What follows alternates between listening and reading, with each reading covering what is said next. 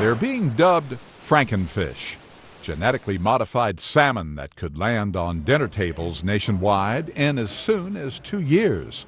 That is, if the FDA says yes.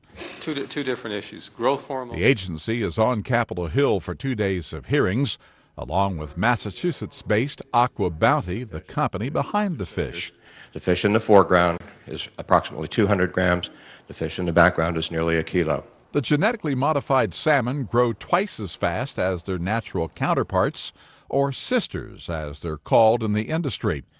The fish still need a seal of approval from the FDA, but the agency already says they're safe to eat.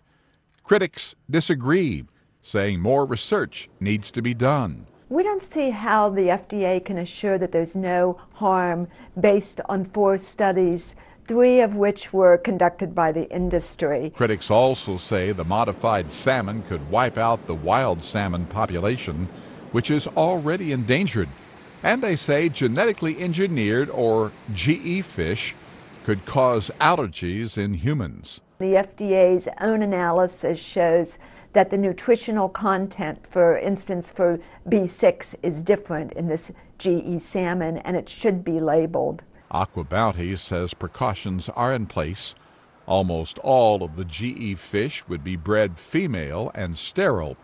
They would also be confined in pools and likely never swim alongside wild salmon. The food is safe, and the food has significant benefits associated with it, both from a health standpoint for humans and an environmental standpoint for production. The potential profits for GE salmon are huge, but consumer appetites may not be. I wouldn't approve of that. I wouldn't like it. That don't sound right. It don't sound good. Approval of the salmon would open the door for other GE animals.